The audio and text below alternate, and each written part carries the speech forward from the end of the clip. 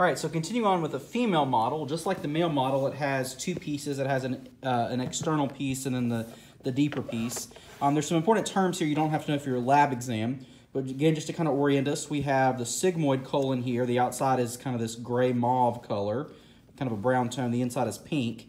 It's going to come out here, all right? And then the deeper structure, I could pull back, and you can actually see here as it comes through the rectum down to the anus. Okay, so that's the end of the colon, all right? And we've already talked about the bladder, so towards the front, the bladder and the urethra. And in the female reproductive tract, this actually is not part of the reproductive tract. This is all the part of the urinary tract. So we're not going to discuss those pieces. Instead, we're focused on, from an external view, starting here in the center between the anus and the external urethral opening, or the external urethral orifice. All right. There's the labia. We're not going to talk about those for the purpose of this lab exam, but they're right here, or the labii, plural. And so this would be the vagina, okay, that internal opening right here, moving towards the uterus, right? So this cavern, this hole here is the uterus. This is the walls of the uterus. We'll talk more about that in class. And then the cervix is actually this little kind of, you can see it looks kind of like the vagina with the ridges, but this is this little ridged area that's opening to the uterus itself. All right, so uterus, cervix, vagina, okay? And we can see those same structures on this kind of outset piece that fits right on top, so we can open it up and see the same structures. If we look at it from an external view, pop this back on here, okay? You can see the bone right here. So we can actually see this is cut back a little bit. So this would be where the vaginal opening is right here. The urethra is going to be up here. So this is actually the back side of the vagina right here, moving up into the uterus. So the uterus sits just deep to this, okay? And then this is the ovary. The ovary is this little yellow, almost cotton ball or bean-like structure, okay? And then this is the uterine tube. This whole red area, it turns kind of to a pinkish color, okay? And then there's the uterus itself, all right? And then there's the other ovary. And then here you can see the uterine tube, this dark red color, crimson color, moving to a pink as it moves toward the uterus itself, okay? So let's look at some important terms here on our list. We've already talked about the ovaries. I'll have to show you a picture to talk about the difference in the cortex and the medulla, because that's different layers within the ovary. So I'll post that as well. And then next we have a series of ligaments, the ovarian ligament, the broad ligament, and the round ligament, okay? So we can see these on both areas here. So again, this is the uterine tube, right? So you can see where it comes in close to the uterus. Let's move around here a little bit. We can see both this ovary and this ovary. So you can see here, that's the uterine tube itself, okay?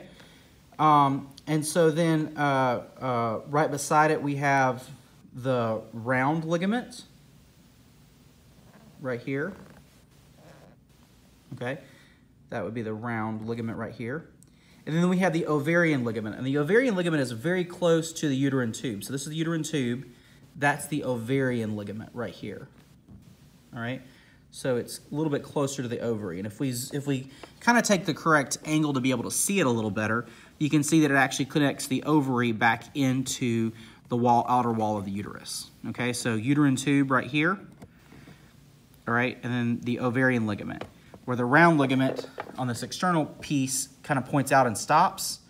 Or what I'll probably label for the test is this other piece right here. That's the round ligament.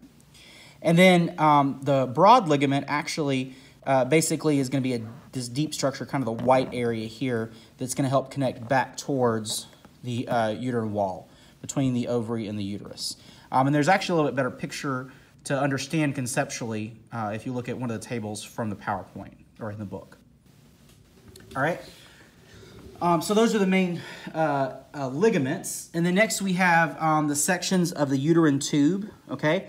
Fimbriae are much like fingers, okay? And so if you think about this structure, we have the fimbriae, which are part of the infundibulum, okay? And then moving from the ovary towards the uterus, we're going to have the ampulla and the isthmus.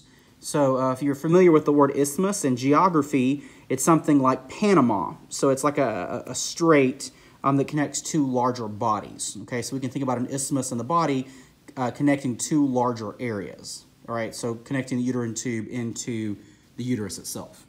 All right, so let's look on this model that's sticking out. So the ovary, and if you look closely, there's like these little finger-like ridges right in here. Those are the fimbriae. Okay, and this area right beside the fimbriae where it's this really bright crimson or scarlet red, that's the infundibulum. Okay, the ampulla is kind of around this curve here. Okay, it's getting still this dark crimson or bright crimson color. And then the isthmus is actually the space right here where it's going to connect back into the uterus. Okay, so ampulla is right here, and then that's the isthmus.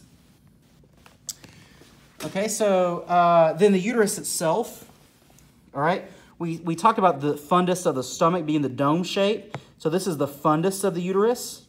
Or if we open up the uterus, we could also say that this is the fundus. Okay, so it's the more superior structure that's going to be the furthest away from the actual vaginal opening. All right, the top of the uterus. All right, and we already mentioned the vagina, the uterus, and the cervix. And that gets us through the entire female model.